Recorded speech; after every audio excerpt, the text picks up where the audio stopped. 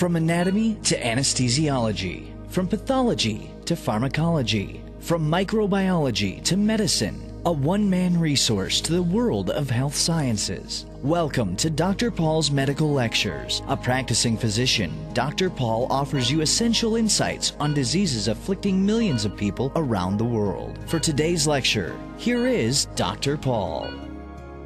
Good evening, folks. This is Dr. Paul. Thank you very much for tuning to our channel this evening. Today I want to talk about hypertensive encephalopathy. So, let me give you a case. You got a 60-year-old female patient. She is complaining of a severe headache. She tells you that she is confused and her ideas and thoughts are not appropriate. Her vision became blurry, she is nauseous, vomiting. You did a physical exam and you found some focal neurological signs. And past medical history is significant for high blood pressure, and you took her blood pressure, it was like 250 by 150. So when you see this patient, what is your diagnosis? That's a classic case of hypertensive encephalopathy. So encephalopathy, giving headache in a patient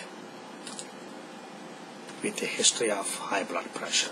And she has these classic symptoms like visual disturbances, neurologic deficits, focal or generalized seizures, and blood pressure when it goes like in excess of 150, 250 by 150, and it needs urgent treatment.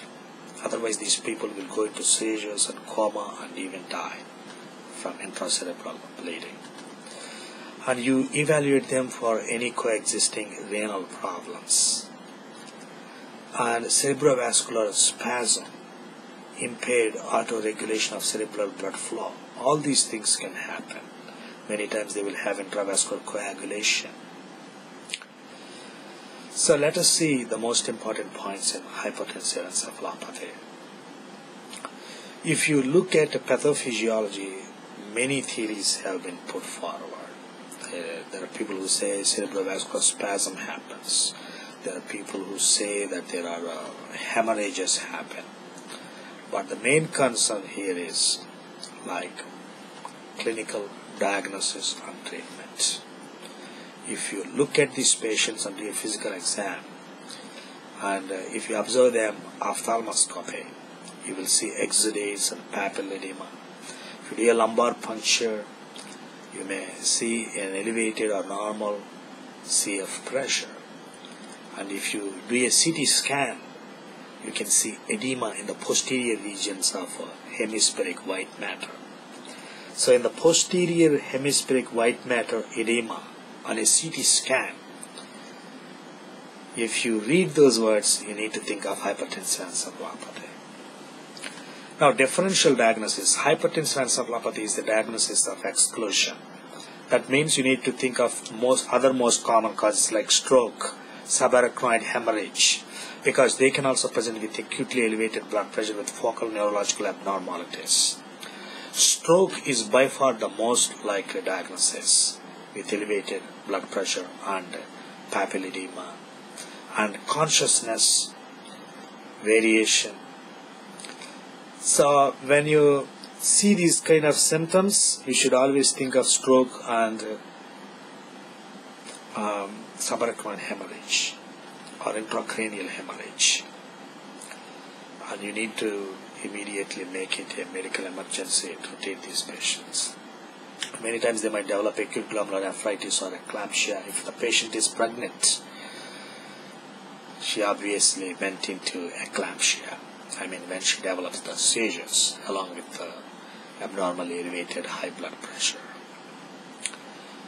So the context is very important when you see these patients. And how do you treat them? One important agent is nitroprusside. Nitroprusside. You give an IV infusion of sodium nitroprusside.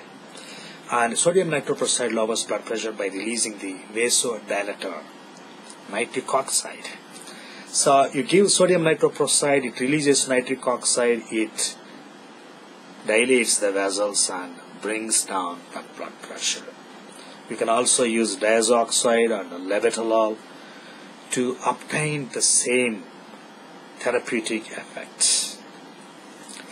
And the other important thing is, don't be too aggressive in reducing the blood pressure. In the first 1 hour, you need to reduce only 20 to 25% of the high value. And you should not decrease the diastolic blood pressure less than 100. So it's very important, folks. Do not treat it very, very aggressively that you bring the high value all the way to down value. You are actually making things worse. So see the case. A patient came to you with, let us say, like as I said, 60-year-old female. She had a headache. She is confused. Her vision became blurry. She has nausea and vomiting. She has a history of blood pressure, and you took her blood pressure. It's like 250 by 150. And what are the things you need to think about? You need to think about stroke. You need to think about intracranial hemorrhage. You need to think about hypertensive encephalopathy. Very important. If the CT scan is normal, obviously you are looking at hypertensive encephalopathy. And you treat it aggressively using sodium nitroprusside or diazoxide or labetalol. So those are the important points I wanted to share with you this evening about hypertensive encephalopathy, and please visit my website at www.drpaul.org for more videos on these subjects.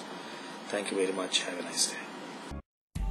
Thanks for listening. For more medical videos, please visit us at www.drpaul.org and take time to browse through hundreds of health videos we regularly post on our site. If you are preparing for USMLE, PLAB, and other medical exams, make sure you visit our website to browse through our videos explaining the essential points you need to know before taking these examinations. For more information, visit us at www.drpaul.org. Thank you, and may God richly bless you.